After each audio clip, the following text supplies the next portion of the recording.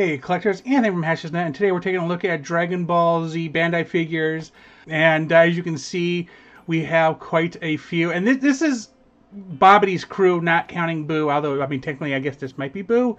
But, so we're going to go through as, I forget his name. I want to say Pui, whatever, I don't know. I don't remember his name. Obviously, I'll correct it in the description if I figure it out. But anyway, of course, this is... Babidi, and this is Spopovich. I thought we had Yamu, unless that is Yamu. Yeah, again, yeah, I'll have the name in it, but that's Yakon. And of course, Dabura.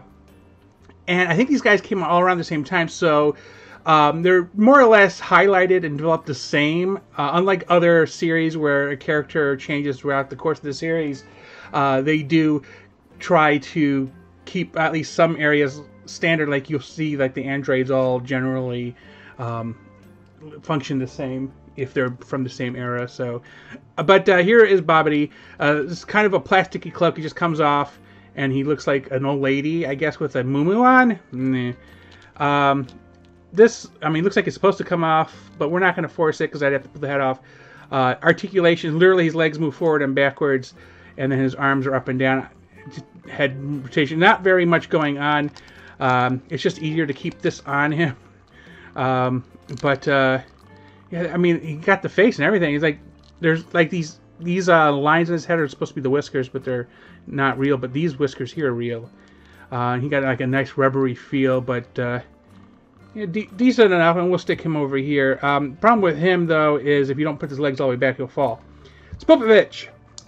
He came with the Smodgen energy canister, which is used to fill Boo, but like, if you could just take random energy and he absorbs it, why do you even need this guy to do his job and stab Gohan? But whatever. Big guy. He has a universal arm joint, and he just, as you see, his arms just go all the way around. He's super loose now. His head, he's just on a mountain. It isn't moving. Leg is very simple. So I guess 4 points of articulation, no waist bend. It's just weird that he came out generally at the same time as these guys and only has this much going with him. But I mean, he is basically a meat mountain at this point. I'm surprised he got the universal joint for the arms. And we'll stick him back here. So Yakon, he's the light eater, energy eater, whatever. So yeah, very interesting. No head movement, but he is just long, articulated. These actually go into his arm. So yeah, you can pull him in and out. And so he actually has a little bit of something going on. I can't remember if his price was different. I mean, he's such a big figure, you would assume that he would be differently priced compared to other figures.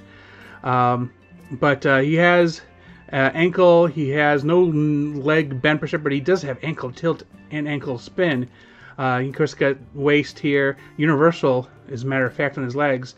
He has a small tail here. I was like, does it bend? No, it don't. Let's not force it out either. But, I mean, look at the detail on this guy. He has, like, very little waist. But, I mean, he is a big boy. He was probably one of the largest figures that came out. His weight is comparable to probably Super Boo, I guess. I mean, obviously, he's heavier. But there's, like, other heavy figures that came out in the line. And he is a big boy. And he balances pretty well with those feet. You just have to make sure that's at the right angle. So we'll put him back here. Pui? I don't remember his name. Because he reminds me of that one Frieza Force character that Vegeta killed on Namek. Which is probably why I'm getting the names confused. But head articulation, no up and down or anything. Arms just spin. They have elbow. So that's good there. He has a nice knee bend. No ankle or anything. No waist. It's decent enough.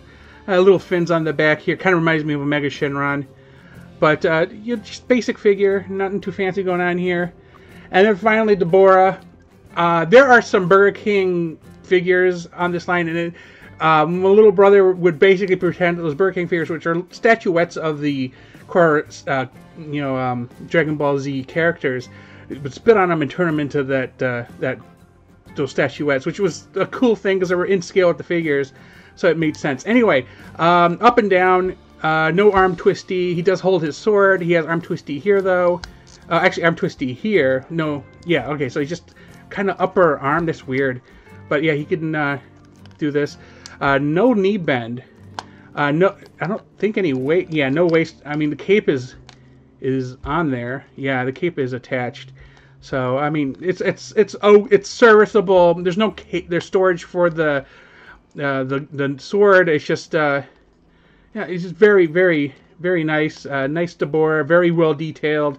Also, like probably of all of these guys, probably the newest one. I would feel they did a lot more detail, got rid of some articulation, but I mean, I guess he's fine. He's just he's a bill of brick, and it's like easier to stand on. Here's the thing. The other thing I realize as I go through these figures is as we get later into the series, they get rid of the little stand ports. But anyway, the last thing we have is this Boo egg. It doesn't open or anything, and I think this is the Boo egg. Let me know in the comments.